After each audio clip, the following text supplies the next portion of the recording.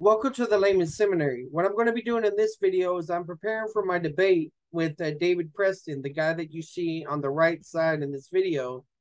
And we're actually going to be debating the same topic. The difference is that CJ Cox was from the Reform perspective, and I'm the Free Grace dispensational perspective. Or for some of y'all out there, just simply OSAS, which I believe is the most consistent form of OSAS. Well, anyway, what I want to do in this video is I've made this PowerPoint several weeks ago, I think, whenever I first found out about the debate and I started preparing for that. I can't remember the videos that I made concerning that. Well, I had intended at that time to restart my dispensation series around that time because this is related to that. So some of this may be uploaded as that as well. Anyway, what I want to do in this is I'm just going to walk myself or walk y'all through the PowerPoint that I've made a long time ago as it's interacting with David Preston's argument from that video. And so this is going to help me formulate a response to him, both my opening and interaction and stuff. This is a very challenging debate because I'm not an expert in hyper grace or ultra dispensationalist, whatever term you want to use. And so it's definitely a challenge for me. It's a different kind of challenge than my first debate, but I'll talk to you about comparison and contrast to that later on. So as you see from this title, the debate there was were the Israelites saved by faith plus works under the Old Testament? And basically, that's the same question that we're going to be answering. I say no, they were not saved by faith plus works in the Old Testament. He's going to say yes, I guess. So the burden of proof is on him in that area. Now, this is just a reminder that in one of my videos called Final Destiny, I go through the 4 types of salvation in the Exodus events. So you got national positional salvation, temporal national salvation, temporal individual salvation, and individual positional salvation. And I talk about 8 different events here. I've done this in a paper, and it's beneficial. It may turn into a journal article at some point, but I may have to argue from some of this stuff to explain how I see salvation. I'm not sure yet. So this event has already occurred. This was International Biblical Hermeneutic Society. Can't remember the exact way the acronym goes, but they were calling for papers and the stuff related to straw men and debates. Well, none of them was about teaching multiple ways of salvation, which I wish it was, because that would have helped me prepare for this. And I'm going to go back and relook at that information and see if there's anything I can use. But my point is, if you're a dispensationalist, I think you should be aware of what's going on in dispensationalism. Dispensationalism is not stuck with Schofield. It's not stuck with Darby. It's not stuck with Schaefer, stuck with Ryrie, or even Elliot Johnson. There's constant discussions at the Council of Dispensational Hermeneutics.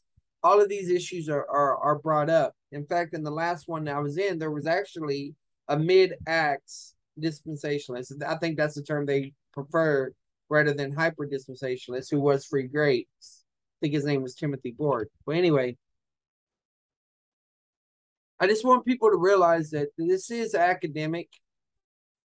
Dispensationalism a lot of times is mischaractered, characterized actually, made like a cartoon. And I'm here to try to represent the truth of that.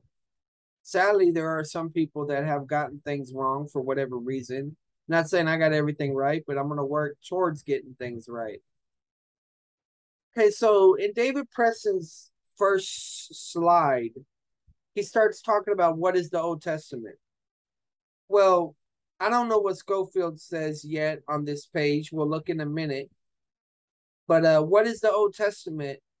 I know the debates about what is the Old Testament, but actually, whenever he's saying the Old Testament, he's referring to Mosaic Covenant, where most people that will be preparing for the debate are going to think about, everything in Genesis as well. But my understanding is that Preston wants to narrow things down to the Mosaic covenant. Now, you typically hear this threefold division of the Mosaic covenant: the moral law, the civil law, and the ceremonial law. And some people will argue that the second one and the third one were done away with by Christ's sacrifice at the cross, but the moral law wasn't. Problem you have with that is that you have the Sabbath included in that. Well, the guy that I'm debating is not a Sabbatarian, so we don't have to go into that. Okay. Now he's saying, what purpose did the law serve? Now I got my notes here. I can mark up things.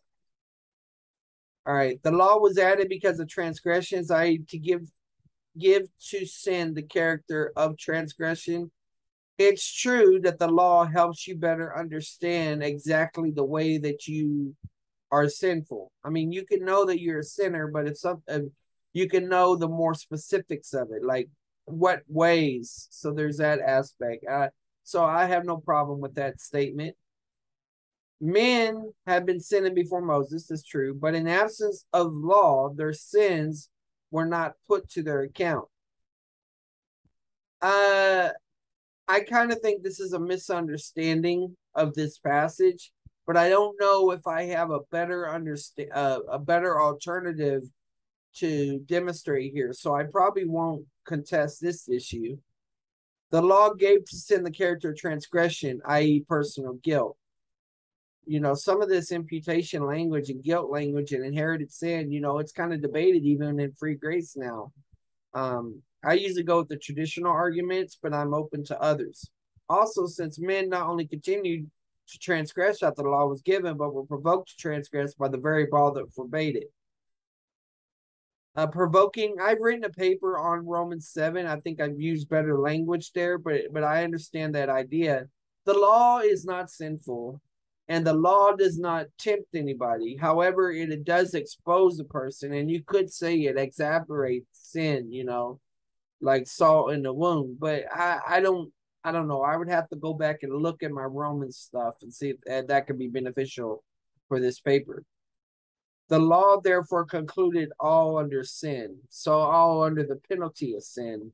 That's how that would be described as. Okay. The law was an ad interim dealing to the seed should come. Yeah, it was temporary. The law shut sinful man up to faith as the only avenue of escape. Well, I've done a paper on Galatians 3, and I can't remember exactly how I understood the word shut up. I think I meant like in prison, but there was another way that I understood this. So just going through this, I could think about, okay, I have other papers that I could pull things from if I need to.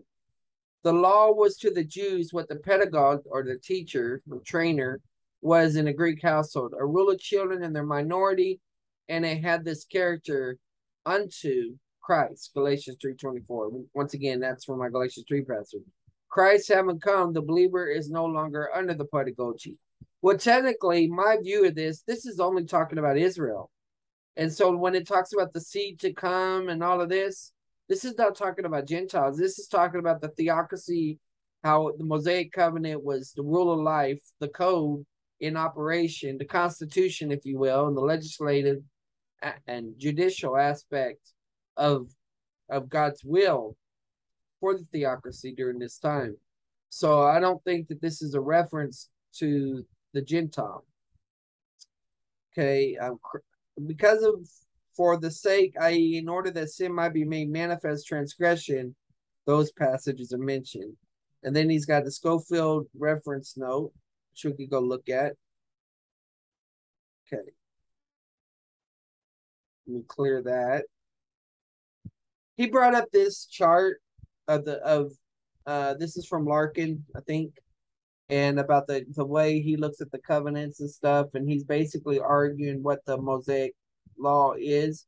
So notice, according to this, you have the Moses, and you have the legal dispensation, which is called the law, and then you have Jesus and Calvary. And so he's calling all of that the Mosaic covenant. Well, Moses on Mount Sinai beginning it, you know, so there's that aspect. I'm not sure why Larkin began the law here, maybe because he was showing that they had to be in the land. right here.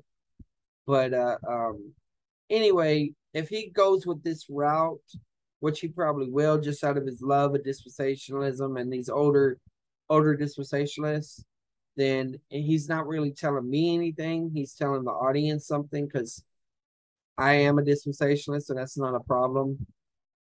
Um, how was the Israelites saved under the Old Testament? And what he means by Old Testament again is Mosaic law. So let's get our annotator. One believed that one had to obey and keep the law of Moses in order that one might be righteous before God. This is true, but the issue is what kind of righteous in view. For those that already know my chart, right? You got position, you got experience, and you got ultimate. Position is how you're saved, experience is your walk, and ultimate's when you get a glorified body. Now, I believe that anyone throughout time of human history, when they believed God and the required revelation that he gave to them, then they received righteousness for that. Okay. And this righteousness was imputed to them, it wasn't their own. But the type of righteousness this is talking about, I place right here. This is what I call practical righteousness, ethical righteousness, or experiential righteousness. In other words, this is the believer's walk. When a believer is in fellowship with God and does things according to his word and in his strength, then that is credited to him as righteousness. In other words, God believes that that act is rewardable. It has eternal value. Okay. So if this statement right here refers to experiential righteousness, I totally agree. But this also, now I'm going to have to clear this to explain this. See, I view most people, whenever they're talking about covenants, this is how most people view covenants. They put them right here. They put them in the positional category. And they make them salvific because of that. And that's why some people that believe you can lose your salvation get so confused when it comes to aspects of covenants. But when you study how the covenants are used in the Bible, as well as how they're used in the ancient Near East, you find out that they're based off of a suzerain vassal treaty or relationship, a master-servant relationship. And even the land grants that possibly the Abrahamic covenant is given was still given by a suzerain, either as a reward or as a gift. So what this means is that the primary idea behind the covenants is not salvation, it's service, worship, and fellowship. And I have videos where I break down the covenants in more detail. So once again, because we're dealing with a covenant, we're dealing with this type of righteousness by obeying and keeping the law, I believe this is experiential sanctification. Now, it could be argued that if you believed the salvation content that is in the Mosaic law, whatever that may be, then keeping the law would include getting saved. But there's a couple differences about that. Like, for example, I believe that salvation is based on believing God. Okay? Believing God. And you could say his provision, his promises, whatever it may be that he reveals that a person needed to believe to be saved. All right. Now, the role of sacrifices confuses some people. And I'm still working on articulating this, but basically, when you brought a sacrifice, it's because you believed God wanted you to. Even if you were in the theocracy and you were an unbeliever, you believed that God established that theocracy. I don't really think there was a such thing as an atheist back then. So they probably believed in God. They probably questioned whether it was the one true God, that aspect of things. or whether there was a more powerful God than him, or something like that, or whether he was worthy of worship. You know, there could be reasons why someone was an unbeliever living in theocracy. But so it's not the sacrifice that brings about positional salvation. It's belief in God and whatever that content was. Okay. So he gives us an example from Luke 1, 5 and 6. There was in the days of Herod, the king of Judea, a certain priest named Zacharias. Zacharias is already a believer of the course of Abia, and his wife was a daughter of Aaron, and her name was Elizabeth. She's a believer for what I know.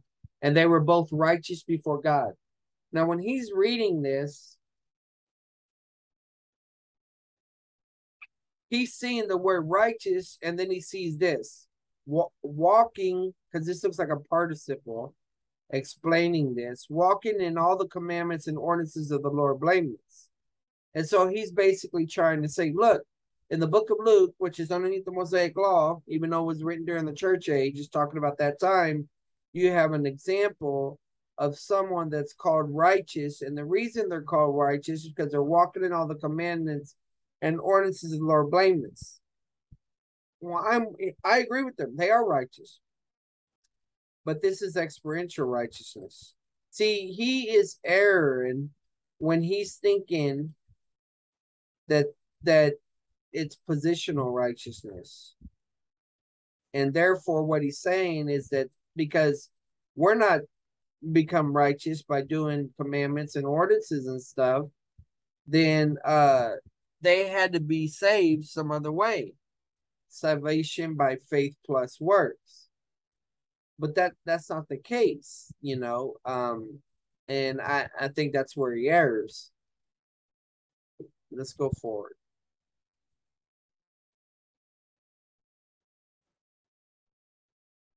Considerations. Let me go back to red. The Holy Spirit didn't regenerate anyone or reside in individuals permanently. I agree with this permanent indwelling. I agree. There was not a permanent indwelling. Far as about did not regenerate anyone, this may not necessarily be so.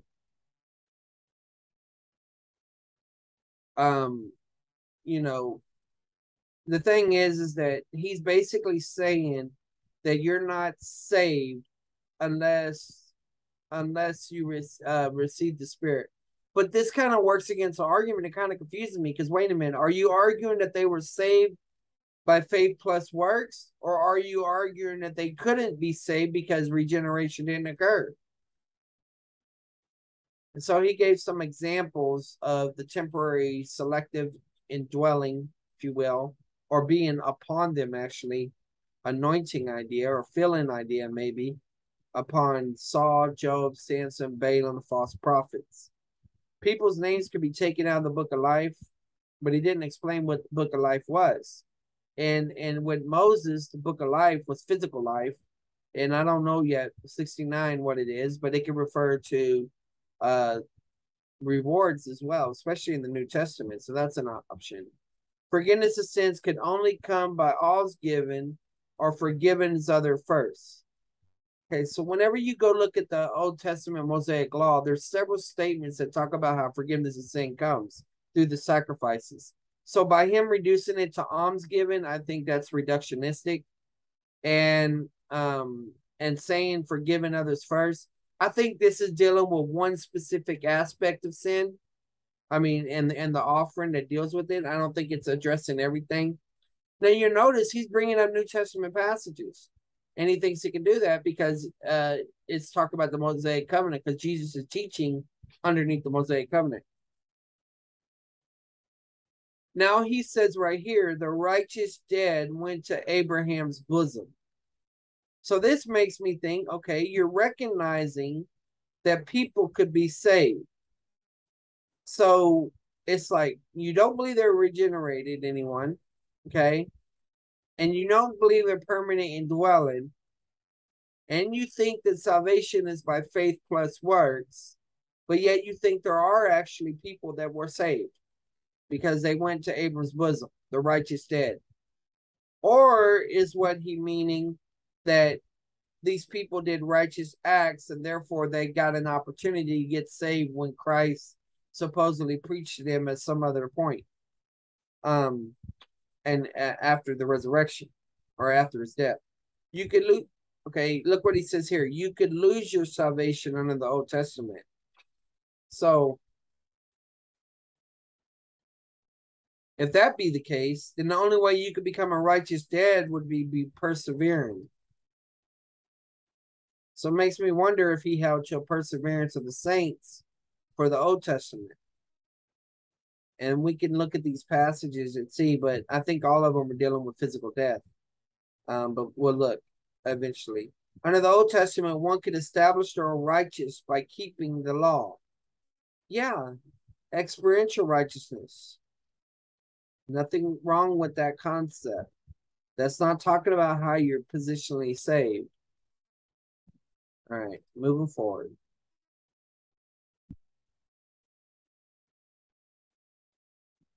So then he uses this passage.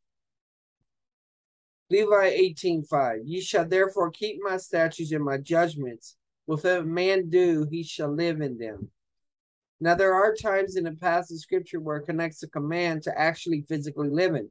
That won't be underneath divine discipline. But living in this sense also relates to quality of life and blessings as it relates to the covenant. So, but he's taking this to refer to positional salvation. I would put it in the experiential sanctification column.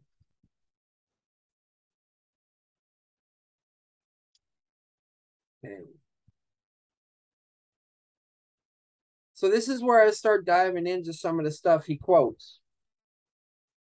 He quotes John Gill, okay, who's a reform guy. Maybe the reason he was quoting a reform guy because he was debating a reform guy. So we'll just read what's on the page and talk about it. All right. It says, live which he shall live in them, live a long life in the land of Canaan, and in great happiness and prosperity. See Deuteronomy 30. For as for eternal life, that was never intended to be had, nor was it possible to be had and enjoyed by obedience to the law, which fallen man is unable to keep, but it was what was graciously promised and provided in the covenant of grace. Okay, there's reformed language right there. Before the world was come through Christ as a free gift to all believe him. Then this was his point of quoting this guy, that even though he doesn't believe the way Preston believes, he was honest enough to quote this statement. Though some Jewish writers interpret this of eternal life as Jarchi, Abin Ezra, and Ben Gershop, I am the Lord that has enjoyed these statutes and judgments of promised life to the doers of them, able and faithful to perform what is promised. Well, I mean, just looking at that statement the way it is, it never says that that was for salvation. Now, he's going to give some other stuff later on, but this may be too early, or this may not be strong enough. But he's telling me to go into extra biblical literature to examine these things. Okay, so he's appealing to extra biblical literature. All right, so this brings me to Charles Ellicott, which he also quoted. And here's the quote for them. Better he shall live for them. Better he shall live by or through them. That is, by observing them, the law abiding will live a happy and prosperous life, since disobedience will expose the offender to the penalty of death. But this is physical death. The spiritual authorities in the time of the Second Temple interpret this clause to mean he who obeys these laws shall have eternal life. Hence, the ancient Chaldee version translates it shall have life eternal. This, all right, so we got a textual variant issue there. This passage is quoted both in the prophets and by St. Paul, who contrasts his promise made to works with the promise of the gospel made to faith. And so we have that there. So basically what he's trying to do is he's trying to show the Second Temple Judaism believed this. And then he's going to argue further that it was the belief of the Old Testament saints, if you want to call them saints. I don't know if they were saved or not. Kind of confusing based on what I'm reading. The Companion Bible, which this guy, Bullinger, formed or founded ultra dispensationalism, if you will, in Britain. So this is what he says concerning this area. Live again in resurrection life. Revelation 25. The Chaldee paraphrase shall live by them to eternal life. So Jarchi, so they're all saying the same reference, right? Live in the world that is to come. But this could even be sounding like a reward idea, which I think there are places in the New Testament that relates that idea. Other passages where live is used in this sense. In this sense, the verb is used more than is generally thought. The spiritual authorities of the Second Temple so interpreted this phrase, thus, eternal life by faith, is set in contrast with eternal life by works. Or the word life is not referring to being saved, it's referring to the quality of life, the abundant life that one will have in this life or in the next, in the millennial kingdom. Okay, so we're going forward. Now, this is where we start to get into some of the rabbinical stuff. Okay, Leviticus. This is what Rashi says. You shall keep my laws and my rules. This apparent repetition extends the obligation to all of the details not explicitly mentioned in the passage that follows. Another reading, the repetition shows that both doing and keeping apply to both the laws and the rules, though keeping is applied in verse 4 only to the laws and doing to the rules. By the pursuit of which a man shall live in the world to come, for it cannot refer to this world in which, after all, everyone must die. So, I mean, the world to come, I would take that to be the Messianic millennial kingdom. So I don't think this is necessarily a salvation passage. I am the Lord, I could be relied on you to give you your reward. Notice that statement there about your reward, okay? A better solution is simply acknowledge just as there are two kinds of inheritance, two dimensions of salvation, so there are two sides to eternal life. I think this is from Dillo. It is commonly recognized that aionios, eternal when associated with life, includes more than unending existence. The lexicon of Louw-Nida, for example, says, in combination with Zoe, there's not only a temporal element, but also a qualitative distinction. In those cases, they suggest that the idea of real life be included in the translation. All right, so that's mentioned in that. And here's the Louw-Nida lexicon of semantic domains. And this is what it says concerning that. Pertaining to an unlimited duration of time, eternal. And this is the most frequent use of aionios in the New Testament is with Zoe, like, for example, Hina pas apostouon in auto eke zoin aionion. So that is that everyone believeth in him have eternal life.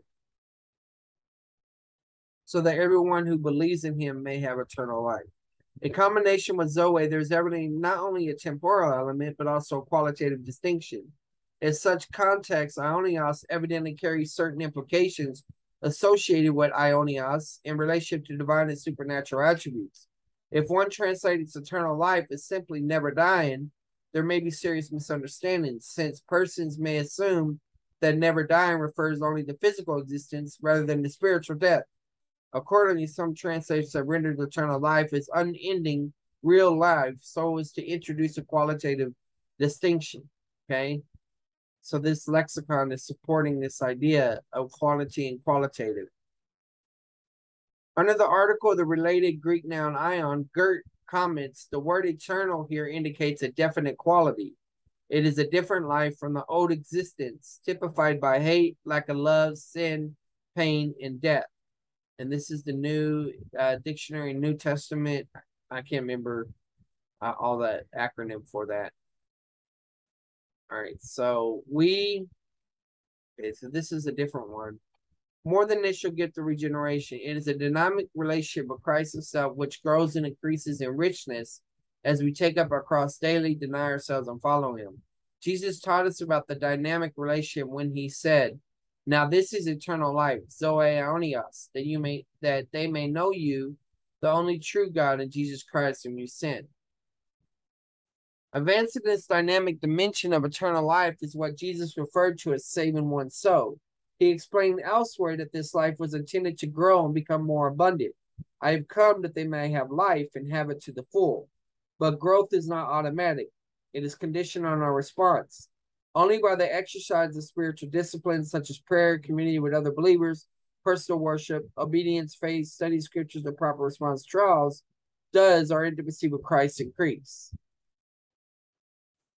Okay, this is what Apostle Paul referred to when he challenged Timothy to take hold of eternal life. So this is 1 Timothy 6:12. Fight the good fight of faith. Take hold of eternal life, to which you were called when you made your good confession in the presence of many witnesses. Now, my opponent will argue that salvation in the church age is by grace, but before then it was faith plus works. But here's in 1 Timothy using the term take hold of eternal life. Now, I understand this to refer to the reward aspect of things, but I'm curious to find out how he interprets it. But I won't be the one that I know of that will bring the arguments outside of the Mosaic covenant. It will typically probably be him that does it. Okay, possessing eternal life is one thing in the sense of initial entrance, but taking hold of it is another. The former is static, the latter is dynamic. The former depends on God, the latter depends on us. The former comes through faith alone. Taking hold requires faith plus keeping commandments. So, I mean, this passage could be helpful because if this understanding is correct, then the distinction that this man is trying to make between faith plus works in the Old Testament and faith plus works in the New Testament doesn't hold water. Now, of course, I don't believe that salvation was ever by faith plus works. But what I want to argue is that these passages that he thinks are referring to faith plus works are actually spiritual sanctification passages, not a reference to how to be saved. Those who are rich in the world and who give generously will lay up treasures of themselves as a firm foundation for the coming age, so that they may take hold of the life that is truly life. Eternal life is not only the gift of regeneration, it is also true life that is cultivated by faith in acts of obedience. Israel was instructed in this matter. This is from Deuteronomy 4:1. Hear now, O Israel, the decrees and the laws I'm about to teach you. Follow them so that you may live and may go and take possession of the land that the Lord, the God of your fathers, has given you. Okay? Like I said, this is physical life, but it's more than that. It means live with purpose, live in fulfillment, receiving the blessings of the covenant, those things like that. A similar thought is expressed in Leviticus 18:5, where the Israelites are told, keep my decrees and law, for the man who obeys them will live by them. I am the Lord. As long as we remember that eternal life is fundamentally a quality of life in relationship to God, this should not cause us any difficulty with the numerous passages to stress that justification is by faith alone. Okay. In Galatians 6:8-9, for example, eternal life is something earned by the sower. The one who sows to his own flesh will from the flesh reap corruption. But the one who sows to the Spirit will from the Spirit reap eternal life. Let us not lose heart in doing good, for in due time we will reap if we do not grow weary.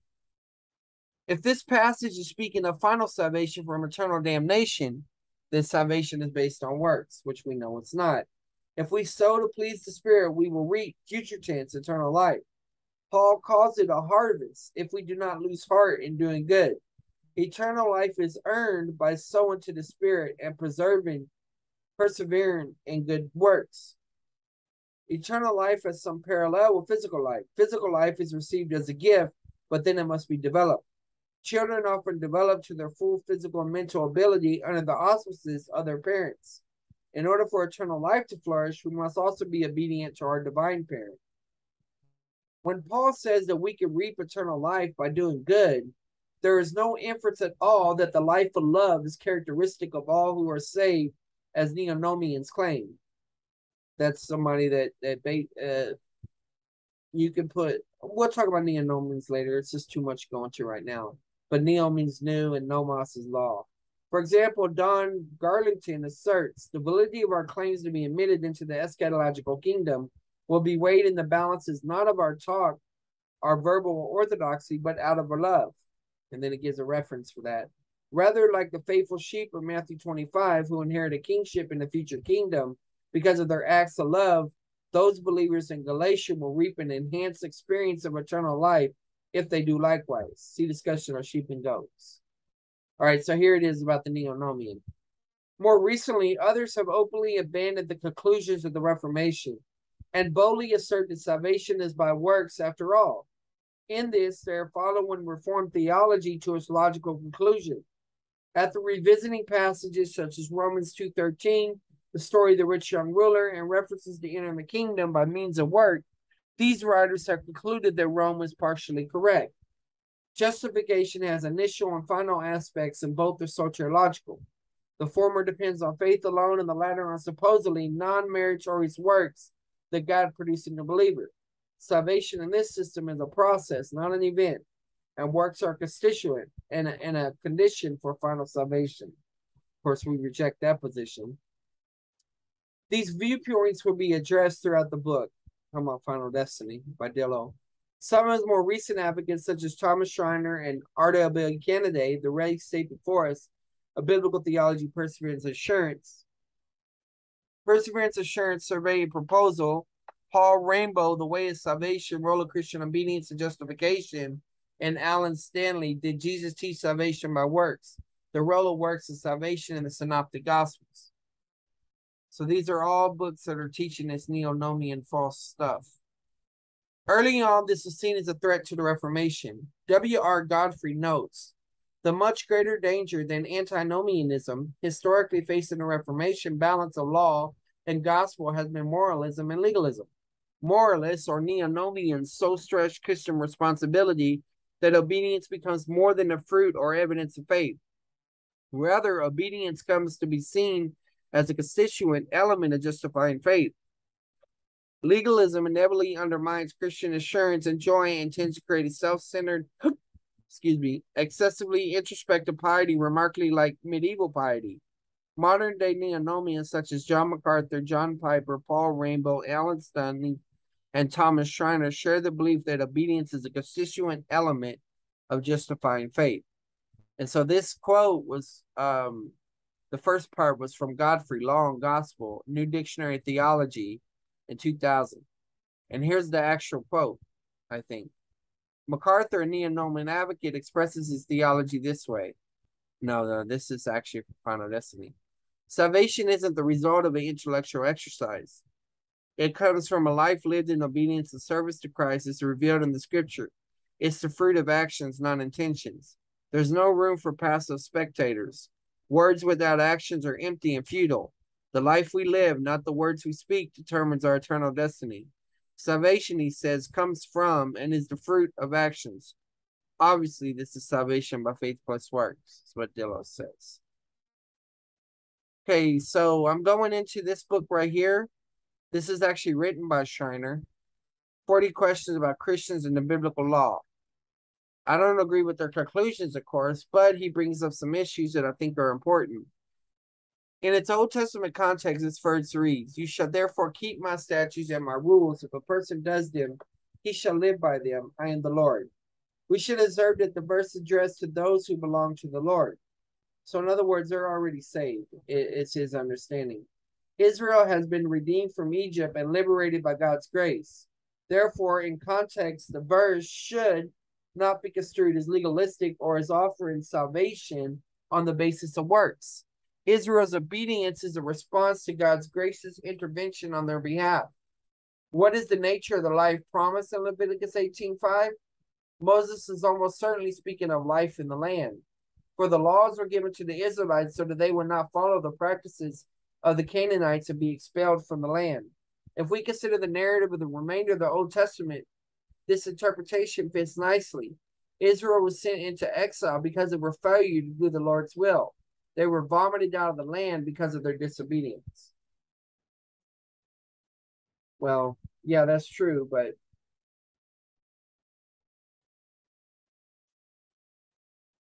Well, I'll save that comment for later. It is instructive to see where Leviticus 18:5 is cited in the remainder of the Old Testament. Ezekiel picks up the words of Leviticus 18:5 in chapter 20 as he rehearses the history of Israel. He emphasized the grace of God to the generation delivered from Egypt. Even though they were rebellious and turned to what is detestable, the Lord acted for his name's sake and liberated them from Egypt. He then gave them his rules by which if a person does them, he shall live. We see again that the law was given in a covenantal context after God had saved the people from Egypt. Nevertheless, Ezekiel immediately turns to the rebellion of Israel. They rejected my rules by which if a person does them, he shall live. In context, it's clear that Ezekiel addresses the wilderness generation. And so he has in mind the sin with the golden calf and the many other sins that characterize the wilderness generation. Nevertheless, the Lord did not completely wipe out Israel for his name's sake, though he punished the wilderness generation by not allowing them to enter the land of promise. Ezekiel thus far has repeated twice that those who keep his laws will live, suggesting that Israel was not able to keep God's commands. And I'll talk about that later. Such a reading is confirmed as the narrative continues. Ezekiel reiterates a third time the words of Leviticus 18:5. The children of the wilderness generation were disobedient to the law that promised life if kept, physical life. Again, the Lord had mercy in not destroying them altogether, though he threatened exile if their disobedience continued. The reference to exile confirms the interpretation suggested for Leviticus 18:5. Failure to keep the law will result in Israel's expulsion from the land. Ezekiel concludes his reuse of Leviticus 18:5 with a remarkable statement. Moreover, I gave them statutes that were not good and rules by which they could not have life. Ezekiel does not mean that the content of the law is not good. His point is that the law was not good for Israel since Israel was unable to obey it and to gain life. I don't know if that's the right interpretation of that. If Israel had turned from wickedness and pursued goodness, she would find life. There he goes with the hypothetical argument for salvation, but I think it's about sanctification. As Ezekiel 18 repeatedly emphasized, but Israel's consistent unwillingness to do what the Lord commands reveals a problem with her heart that can be remedied only by the grace of God. Israel's only hope is the promise of the indwelling spirit, which will enable them to keep God's commands. So that makes it sound like he don't believe that the indwelling spirit existed even in that time. Ezekiel 20 then confirms the words of Leviticus 18:5.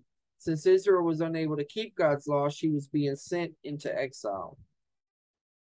Nehemiah rehearses Israel's history in Nehemiah 9, remembering how the Creator God chose Abram and promised to give him the land, and how he delivered Israel from Egypt and sustained them in the wilderness. He comments that the law given on Sinai contains rights, rules, and true laws, good statutes, and commandments. One second. Remarkably, Israel rebelled in the wilderness by desiring to return to Egypt and by making a golden calf. Still, the Lord showed his mercy on them before he preserved them in the wilderness and led them graciously into the promised land. Still, Israel continued to rebel in the land in the days of the judges. The Lord handed them over to their enemies when they cast their law behind their back and delivered them when they cried out for mercy. The allusion to Leviticus 18:5 occurred in Nehemiah 9:29, which recalls the repeated warnings to Israel. You, the Lord, warned them in order to turn them back to your law. Yet they acted presumptuously and did not obey your commandments, but sinned against your rules, which if a person does them, he shall live by them.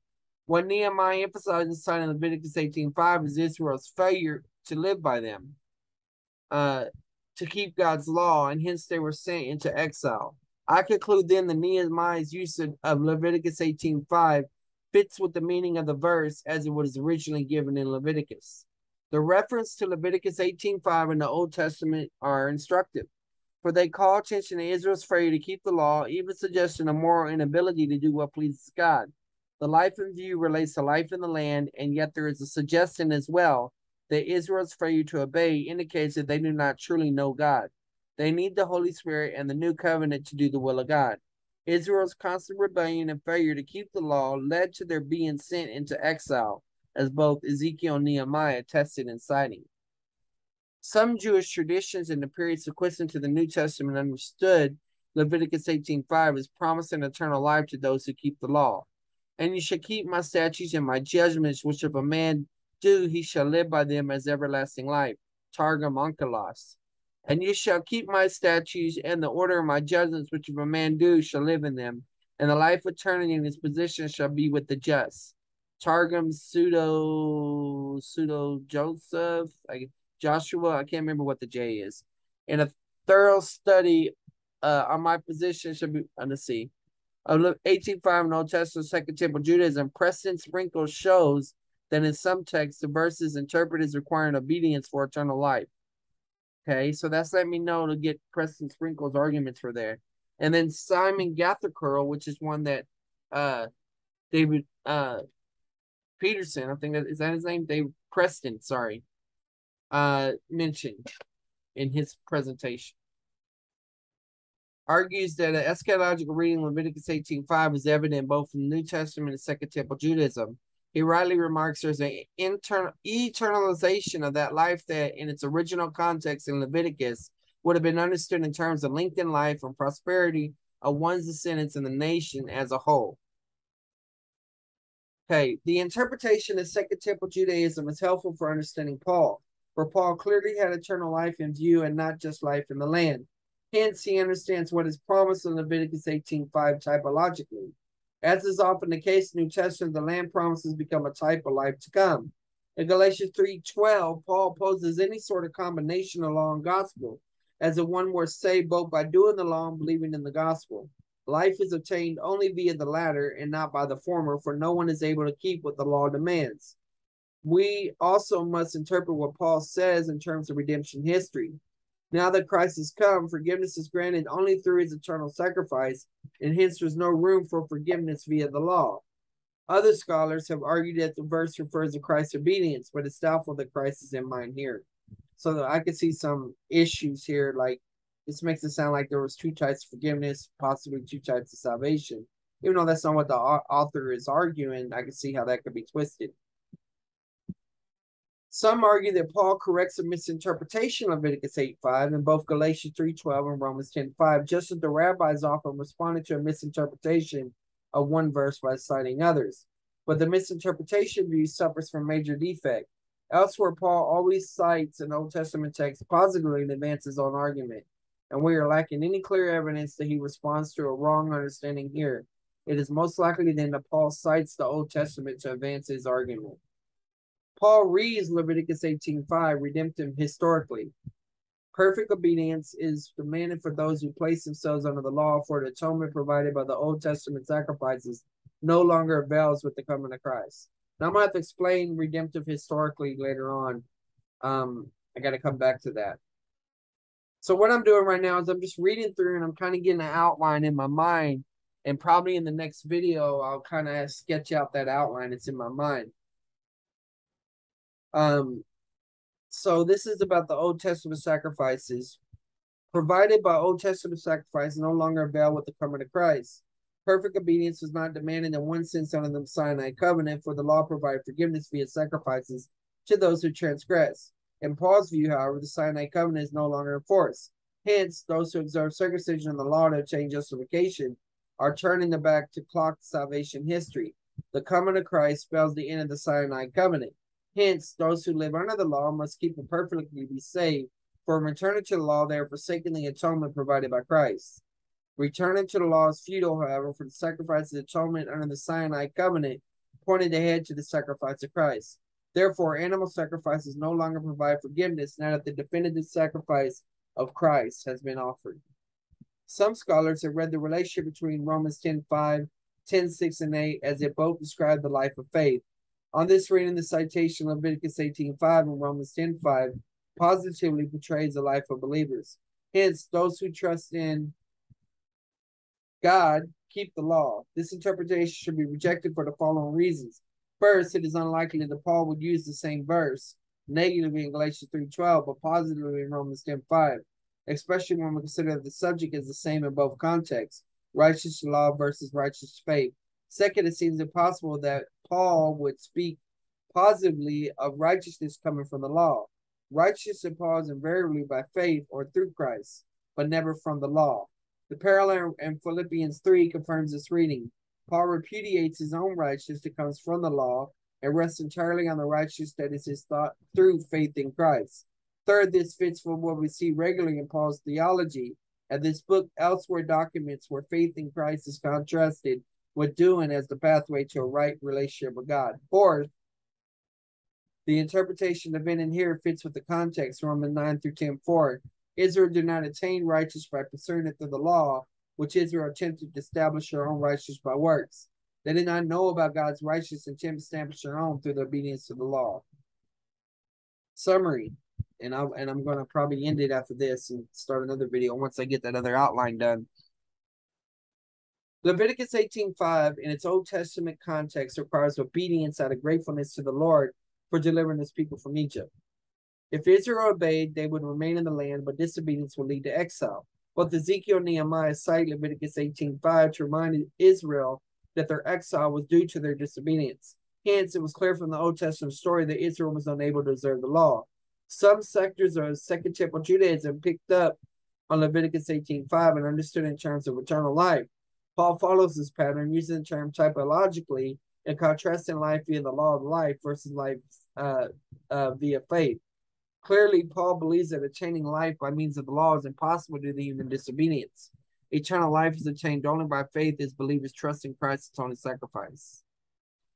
Okay? And that's where I'll stop right now. I've got to give me some water. I'm in a hot room. But anyway, if you're blessed by this video, subscribe if you haven't already. Hit the bell to get notifications so that you don't miss out on content. Like it. If in other words, give it a thumbs up, share it with others, and if you want to donate, if you've been blessed by this ministry, there'll be a link underneath the trailer video of this channel, or perhaps underneath this one. God bless.